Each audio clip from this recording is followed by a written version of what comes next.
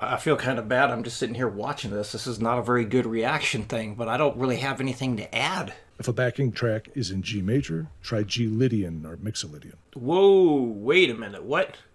Hold on a sec.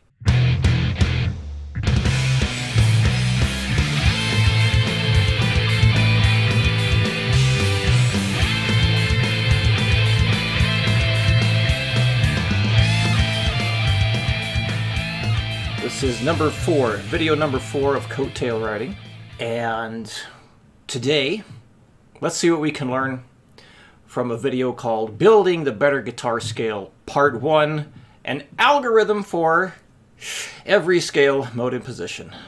Free ebook. There's a free ebook attached to this. So, there's a link to this original video in the description of this video right now.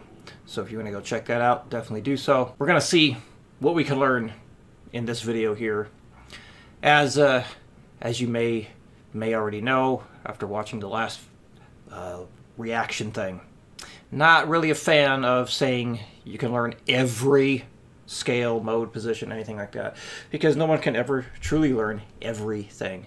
But most likely, it's one of those clickbaity titles, and perhaps it can bring in, still help people when they watch these things, even though they're titled in such a way I'm not a big fan of. But hey, who gives a shit? This method is based on a book that I wrote in 2002 and published on Amazon in 2010. To build all diatonic scales and modes, we really only need to study the major scale. All other scales and modes will fall neatly into place once we understand how the major scale is constructed. I think that's a fair point.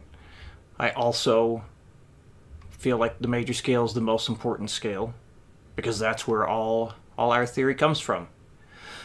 Once you understand that the interval structure made for a major scale, and then you start to manipulate the notes of that major scale, then that's where all these other modes and whatnot come from. To begin, we need to look at some patterns that outline the major scale. Yeah, so these are the 3 notes per string scale shapes I have all my students learn. Stuff that I was taught. So it's kind of cool here. Let's see if we can point this out. This first pattern, that's your major scale, and then you're just going in order. There's Dorian next. So if you just look here, you get to 1, 2, 3, 4, 5, 6, 7. That's basically the whole scale right there. You could move that pattern anywhere. But like for Dorian, notice how this third note is 1 fret lower than this? And then we look at this note here. So again, count up like 1, 2, 3, 4, 5, 6, 7. Well, that 7th note is 1/2 step below over here. So basically you take the 3rd and 7th note in this pattern and you flat those. That gets you this Dorian shape here. But let's continue on here. I have a feeling I'm going to start rambling off about modes. Maybe we'll get more in depth with that as we continue. Each of these patterns starts the major scale on a different scale note or scale degree. Pattern 1 starts on the 1st note or scale degree 1. Pattern 2 starts on the 2nd note or scale degree 2. Pattern 3 starts on scale degree 3 and on up through 7. Taking a closer look at these 7 scale patterns, we see that they are constructed only of 3 vertical finger shapes. Remember that last video I did? If you saw it, and I was talking about, well, the last live reaction I did. I talked about how there's basically 3 patterns that happen. You got the whole step. So this guy has it outlined in red or highlighted in red. And then the half step, whole step is highlighted in blue. And then the whole step, half step is highlighted in green. So you see it's just the same 3 patterns just stacked up and over and over again. Let's label these shapes X, Y, and Z. These shapes are the basis from which we'll construct all of our larger scale patterns. I feel kind of bad. I'm just sitting here watching this. This is not a very good reaction thing, but I don't really have anything to add. I mean, it's very well spoken, well said. It's very cool to see, the image he has here. So far, I really don't have anything to add, other than, like, this is not an every scale thing. This is an every scale for, your major keys or your minor keys, right? So every scale from the Ionian mode. How about that? That part is true. The first finger shifts up 1 fret. Note that we are shifting up 1 fret in pitch, not up in reference to the diagram. I'm glad he pointed that out. Yeah, this is definitely a very useful video for people to watch in terms of a very interesting way of viewing your scale shapes. I'm glad that the narrator here mentioned that when he says go up, we're talking about going up in pitch. I notice that's still a common mistake people have, or people make, is they look with their eyes and say up or down instead of doing it with pitch. So there's something to point out. I can finally add in a tidbit. Remember, we're musicians here. When we say up or down, we are referring to pitch. For me, what's helping me think about his approach, because I always look at it as whole steps and half steps with this, just kind of rewording what he's saying to help my brain understand it even better. Because, yeah, I'm not looking at things in terms of X, Y, Z. I look at it as whole steps and half steps, right? So every time when you change the pattern, when you're ascending, after you've done the whole step, it's going to always be the half step, whole step.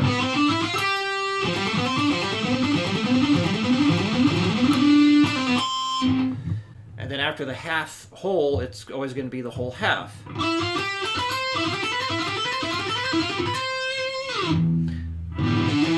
So with the Dorian shape, we start with the whole half to the whole whole. And then after that, when we go to the next finger pattern, it's the half whole again. With the Phrygian, we start with the half whole into the whole half. And then back to the whole whole.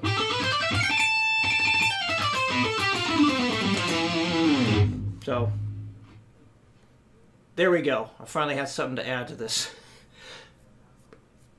If you're having trouble remembering what the finger patterns are in terms of X, Y, Z, like I am currently, because this is brand new, like viewing it this way is brand new for me, I'm using what I already do know and understand, which is the whole whole, half whole, and whole half.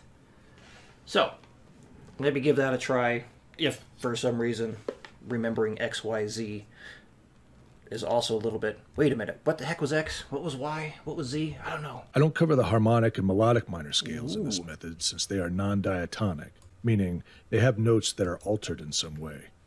However, once you've got a solid grasp of the Aeolian mode, changing it to harmonic or melodic becomes much easier. You know, one thing I noticed about melodic minor, it's actually just your major scale with the third interval flatted.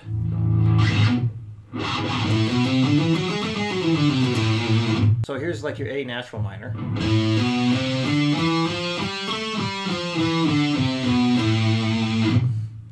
And here is melodic minor.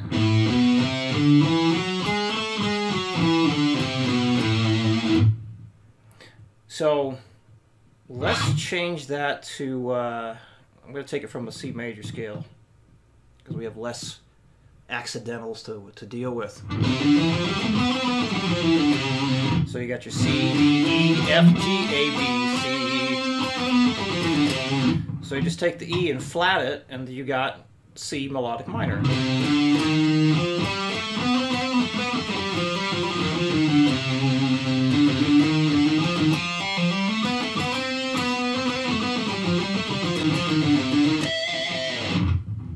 I think I used to view it as like you take harmonic minor.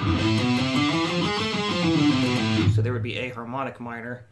You just take your A, B, C, D, E, F, G, and sharp that G.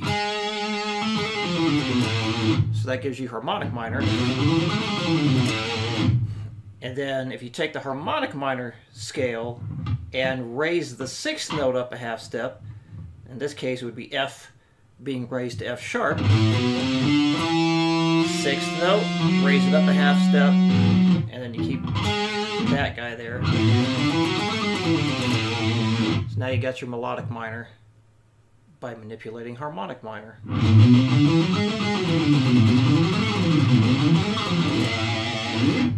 But it's really just the Ionian mode of the major scale with a flat third or minor third instead of the major third. Improvising along to backing tracks is the easiest way to make this method second nature to you. It's also There the are most thousands fun. of them all over YouTube, and they usually tell you what key they are in. When improvising, be sure to play all over the neck. Don't just stay in one position. Try changing keys and modes spontaneously. If a backing track is in G major, try G Lydian or Mixolydian. Whoa, wait a minute, what? Hold on a sec. Okay, we got something to point out here. So I agree that yes, practicing over backing tracks, improvising over backing tracks is, to me, a very fun way of learning your scales, shapes, and modes and all that. We could definitely talk about a more detailed approach on how to move up and down the fretboard and play and all these things.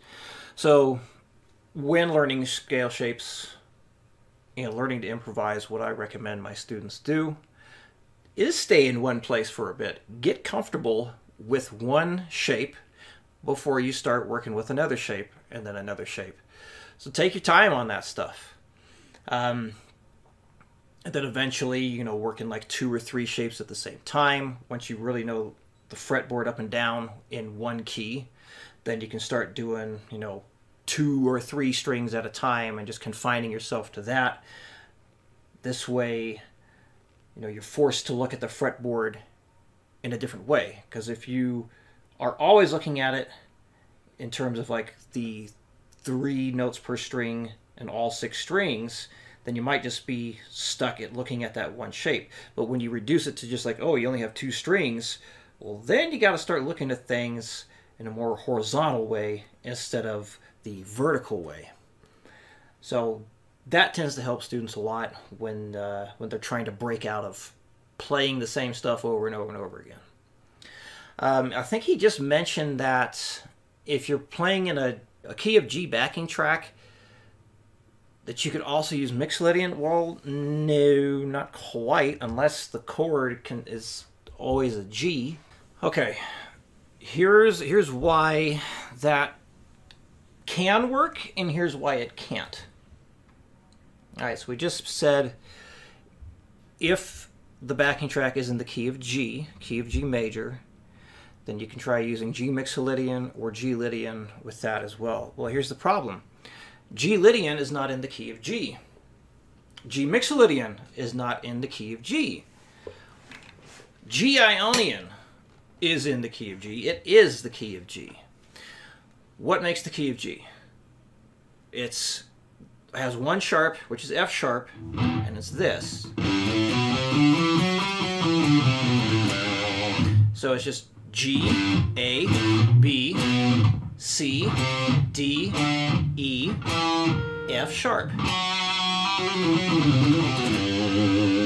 So let's say we're doing like a very typical chord progression in the key of G, like you're just a basic 1, 4, 5 kind of thing. So like new G chord, C, D, and then we'll just say back to C. Or we'll hit E minor instead. So we have 4 different chords.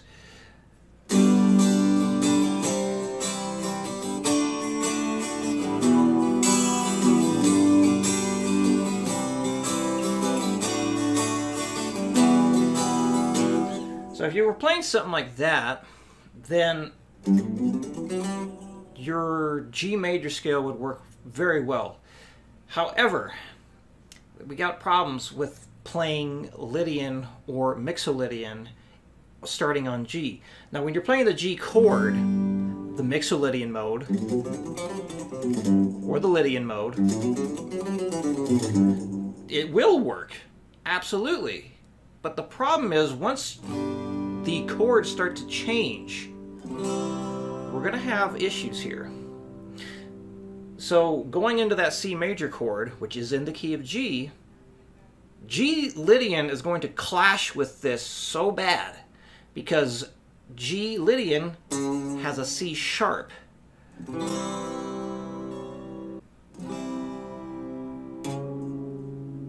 So I'm just tapping that C sharp right now.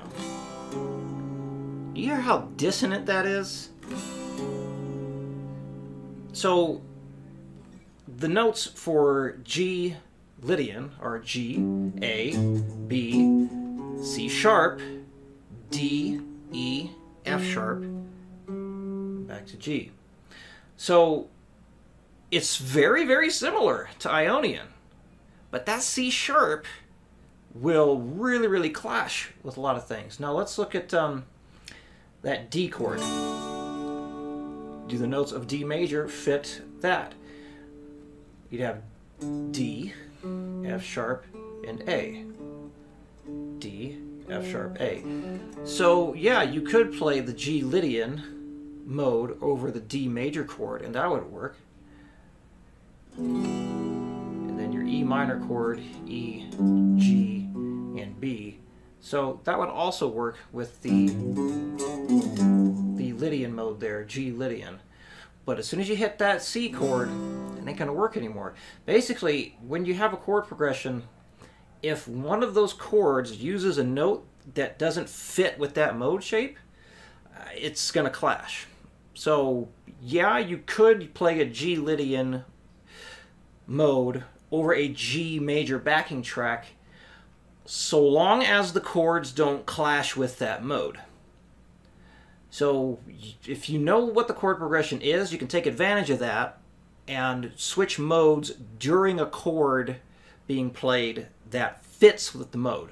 But if you stay in G Lydian the entire time you're improvising, when the chords being played don't fit that mode, it's gonna sound really, really ugh.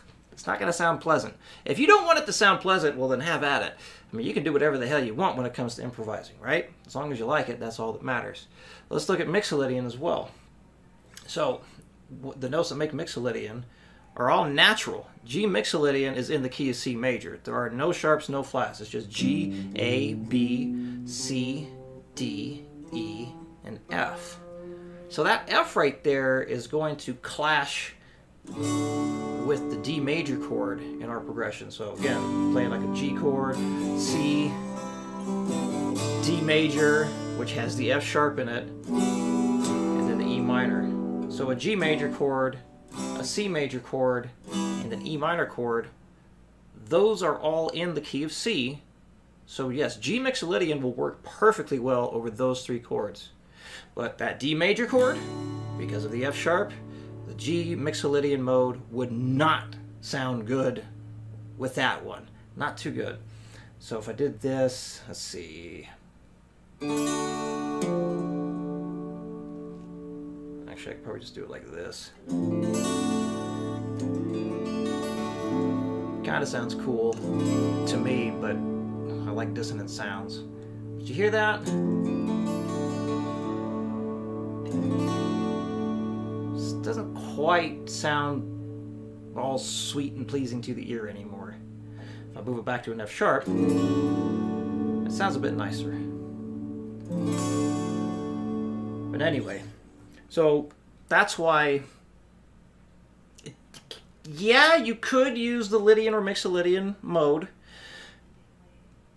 but you just got to be careful of what chords are being played, because it's not always going to fit perfectly. I'm going to try using, just use Guitar Pro, see about putting in just like a quick chord progression. G chord is G, B, and D. C chord is C, C, E, and G. D chord is D, F sharp, and A. Your E minor chord is E, G, and B. So we talked about 3 different modes, right? We talked about Ionian. So this is going to be like all G Ionian. So we got G, A, B, C, D, E, F sharp. Lydian is going to be G, A, B, C sharp, D, E, F sharp. So G Lydian is key of D major. So when you start playing G Lydian, you have essentially switched to the key of D. And key of D is D, E, F sharp, G, A, B, C sharp. Alright, and then Mixolydian, G, A, B, C, D, E, F. Alright, so now we have that. The modes listed up here and the notes that are used to build those modes. And then down here we have the notes that make each of these chords. As long as the notes in the chords can be found in these modes here, you're good.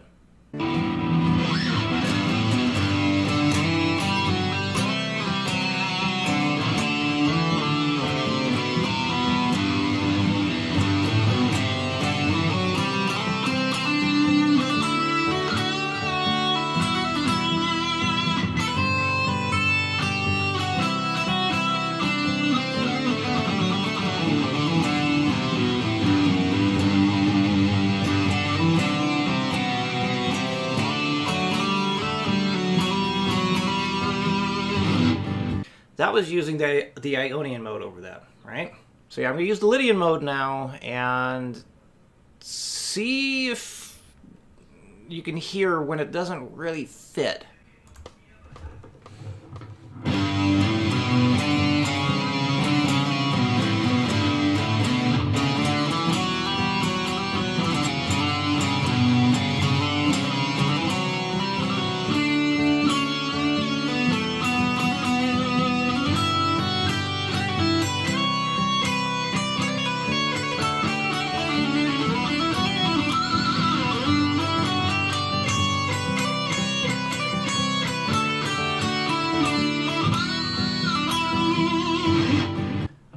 So I did purposely try and hit the C sharp note, which is characteristic of the G Lydian.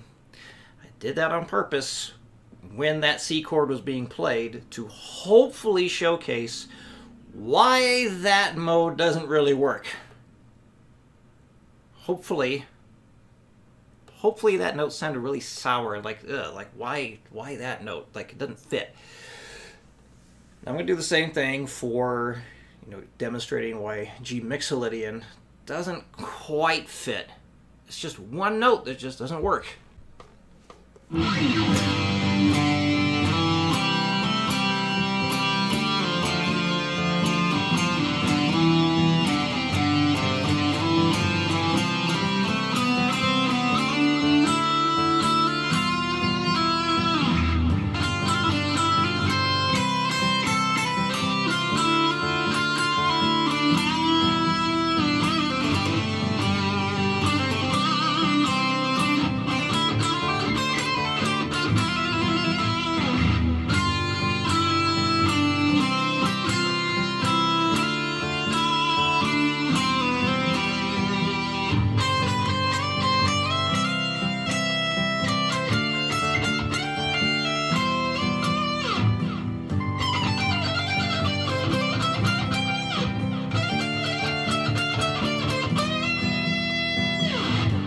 So, again, I tried using that F note often when the D chord would come in.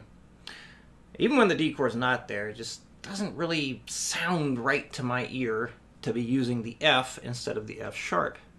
So, did anyone notice how the notes didn't quite fit when it was a different mode? Or did it sound good to you after all? To me, it definitely stood out, the notes that were not with the chord progression. But let's also demonstrate how it could work. And I think if the chords were being strummed longer, then we have a little bit more wiggle room. And we can change the mode a little bit more easily.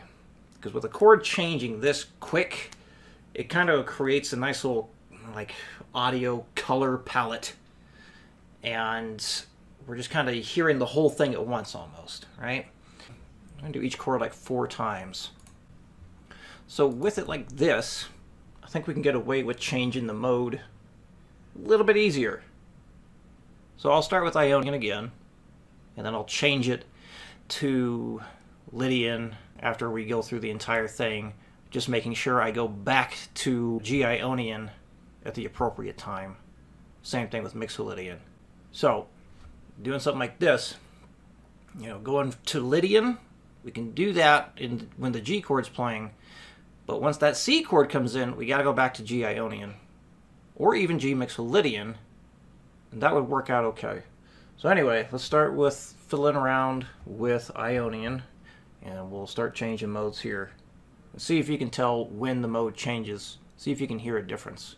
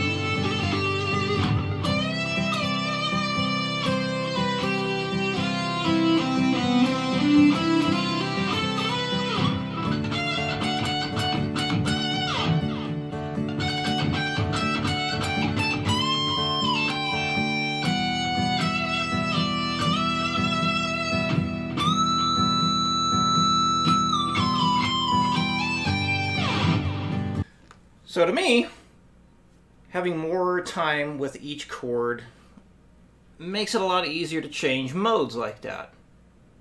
The other thing you can do, because we have the chord sitting there for a while, we can change keys along with the chord. So like when it's a G chord, we'll just play in the key of G. When it's a C chord, we'll go to the key of C. When it's the D chord, we'll go to the key of G. Now, E minor is the relative minor for G. Oh, we'll just go back to the key of G for that one anyway. Why not? So now I'll do kind of a similar thing, but I'll change keys with the chord. But G major and E minor, it's going to be the same key because they're relative to each other.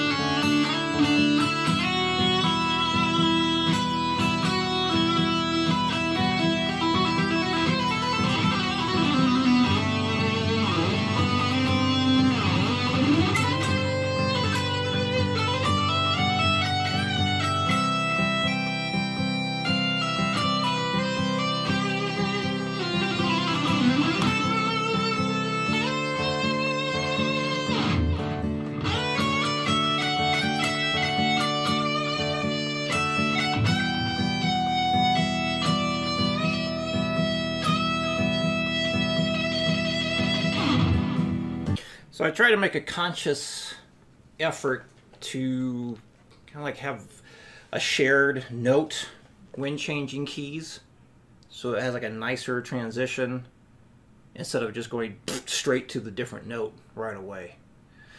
So there we go. Hopefully that gives people some improvisation ideas to try out. All right, time to end it.